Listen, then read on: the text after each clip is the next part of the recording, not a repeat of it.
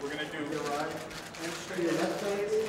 I was, I find it very a kind of a strange thing to get an award for this kind of work. So I was just, I was a bit shy about it and coming out, but then I realized it was a great organization, so I just wanted to join the evening.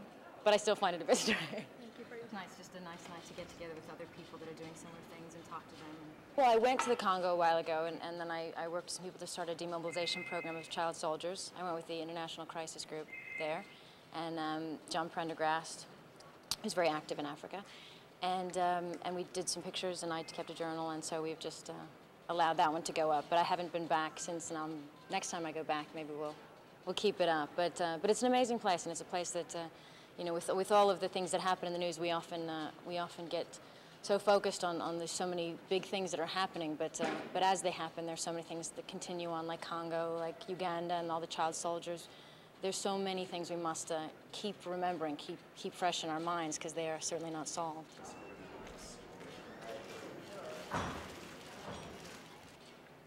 My mom first, and then they keep me balanced. Thank you. You can see it straight. Thank you.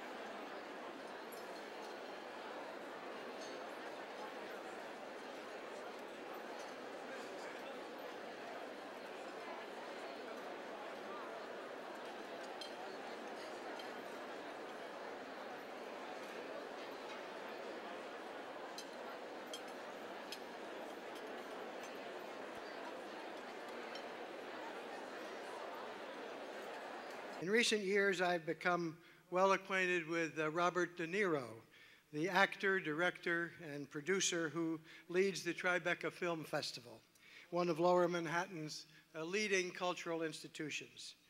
De Niro said to me one day, a few months ago, "John, you've done a great many different things in your life, but there are two things you've never done before.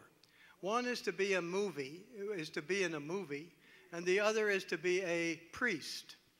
I'm going to give you," he said, "a chance to do both in my next film." Well, I tried out for the part and got it. Later, I found out that in addition to Bob De Niro, the stars were Matt Damon and, you guessed it, Angelina Jolie. So in August, Angelina and I, or Angie as she has asked me to call her, spent 2 long days together filming the scenes I'm in, unless I end up on the cutting room floor. Angelina, if you will please come forward, it would be a great pleasure to me to present you with this award.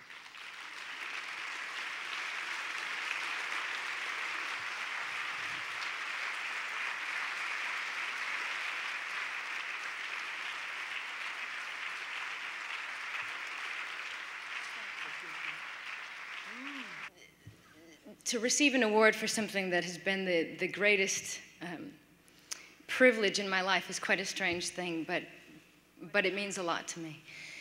Second to my children, spending time with refugees and other persons of need around the world has been the greatest gift. It's been the greatest life lesson I could ever receive.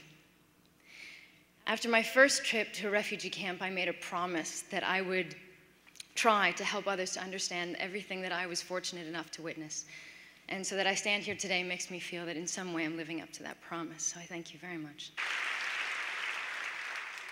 I've had the great honor of working alongside the UN Refugee Agency for the last 4 years. And in any UNHCR office, in any corner of the globe, you will find an amazing mix of very hardworking and often very, very tired people. And what is beautiful to me is that the men and the women are always a mix of nationalities. They're Guatemalan, Japanese, Scottish, American, English, African. And they have all come together with one common goal: to help other people.